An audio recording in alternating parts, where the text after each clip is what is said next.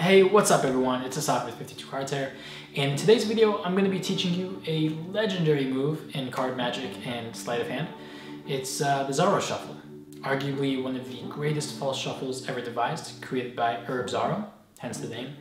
It was originally published many years ago. Since then, a ton of different people have worked on it.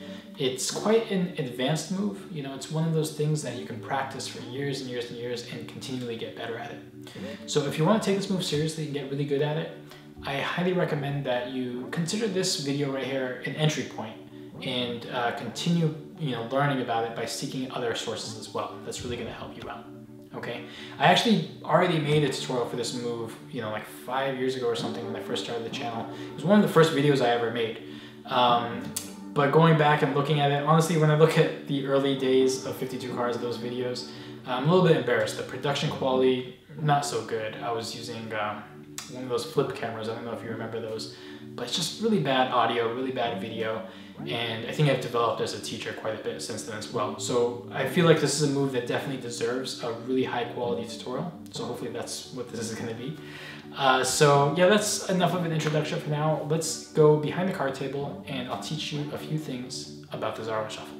By the way, if you're really into this kind of stuff, intermediate to advanced level sleight of hand technique and card magic, there's 2 brand new projects coming from 52 Cards next month. Okay, so I'll make a separate video giving you the full context and details on what that's all about. Just giving you a little tease for now. I will drop some links down below in case you want to get a little bit more information about it. But you can look forward to that, and let's now officially get into the tutorial. First, I'll give you just a brief overview of the principle that's being used in the shuffle, and then I'll go into detail on how to do the shuffle in a very deceptive and convincing way. Okay, so let me just give you an exposed view of what's actually happening here. I'm shuffling the 2 halves together. It starts off as a completely normal shuffle, but here's what happens next. I'm secretly dislocating the 2 halves. Here's an exposed view. I'm dislocating the 2 halves, and then essentially I'm just pushing 2 blocks of cards together. Okay, now there's actually 2 versions of the shuffle. One uses a slip cut and the other does not. I'll first show you the version that doesn't use a slip cut, and in that case, you actually have to do 2 shuffles in a row. So the first time you push the 2 halves together, I'm keeping a little break with my thumb here, and then I'm doing a second shuffle immediately afterwards. Same exact motion, and after doing those 2 shuffles, the deck hasn't changed order at all. Okay, not a single card has moved. So let's go into detail on that, and then towards the end of this video, I'll show you the slip cut version where you only have to do 1 shuffle in order to keep the deck in complete order. All right, so let's examine this a little bit more carefully now. So before you learn the Zarrow Shuffle, you do have to be very comfortable with just a standard tabled riffle shuffle. That's what you're simulating here. And from the spectator's point of view, it's going to look exactly the same, but behind the scenes, there's some secret stuff going on. So let's get into some details here. You're going to break the cards in half. I'm taking the top half to the left, about an equal number of cards in each half, but it doesn't have to be perfect, obviously. You're going to start off by shuffling a bed of cards from your left-hand half. So maybe 5 to 10 cards, something like that. That's going to make the next step a little bit easier. And then you just finish the shuffle as you normally would. But you want to make sure that you end with a single card from the left-hand half on top. Okay, so up until now, it's for the most part a completely normal shuffle. Here's the move.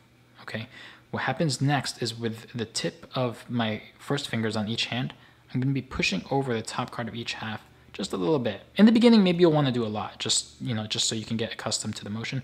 But once you've practiced, you only need to push it over a little bit.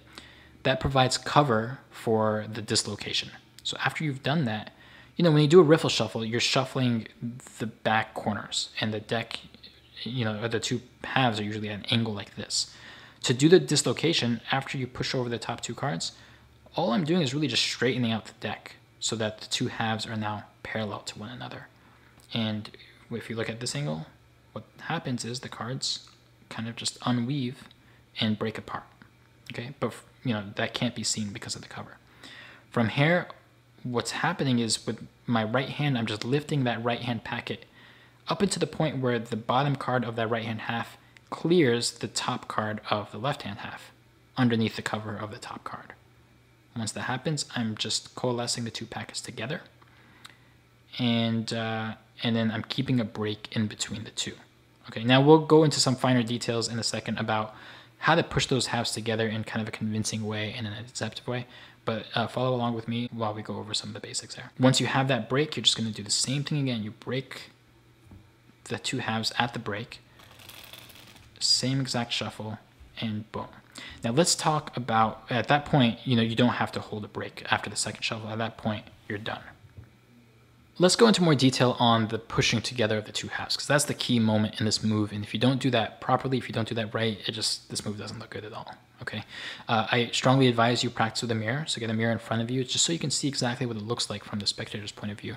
But here's a few tips to help you along the way. So once you've done the shuffle, the fingers at the front of the deck play a key role in covering the squaring up motion. Okay, because if you do it with your fingers wide open or whatnot, they might be able to see that you're just pushing over two halves together. Okay, so you need to make sure that you're covering the sensitive areas with your first fingers at the front, or not first fingers, but the fingers at the front, I should say. So you break the cards in half, and at this point, you want to also make sure that you're not lifting too much. You want to lift just enough to create clearance. But if you're going too far, if this card kind of lifts too much, or there's an opening that can be seen at the front of the deck, it destroys the illusion. Okay, it's no good.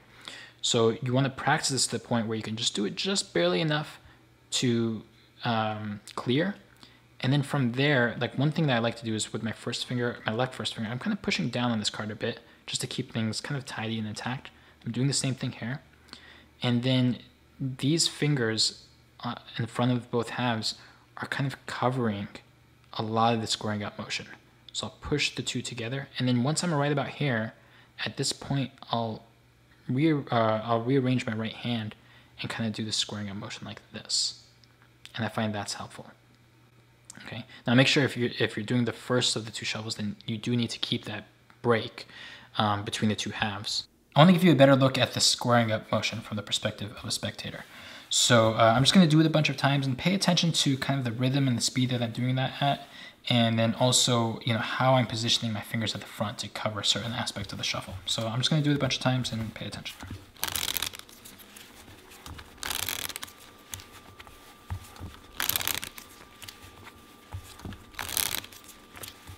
I'll do another series of shuffles for you from this over-the-shoulder angle just to give you a better look. One thing that I didn't mention earlier is the pinkies play a key role in this squaring up motion. Okay, when you're at this point in the shuffle, it's really the pinkies, the right pinky on the right end of this packet and the left pinky on the left end of this packet that are pushing the two packets towards each other to complete the squaring.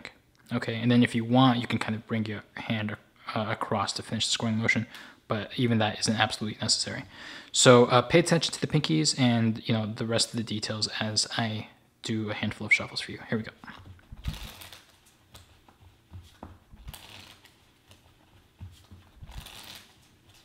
I'm not holding a break, by the way, between these shuffles right now. I'm just kind of doing it just so you can learn the squaring motion.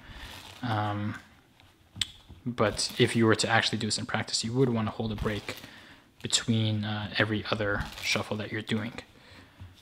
And after these shuffles, I will show you the method that uses the slip cut that doesn't require you to hold a break at all. So I'll get into that next, but take a look at these shuffles. Hopefully this kind of gives you a better idea. I'll try to do a few slowly for you. Kind of like that. And then at actual speed once again. Oh, that was a bad example right there. At actual speed, something like that. Okay, let's get into the slip cut version, because that's a really interesting method as well.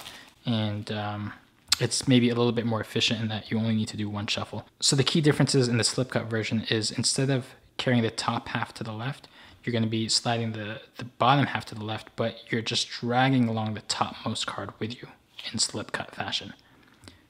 Then you do the shuffle, and then the squaring up motion, everything else is the same, and you conclude right there, and the deck is in full order.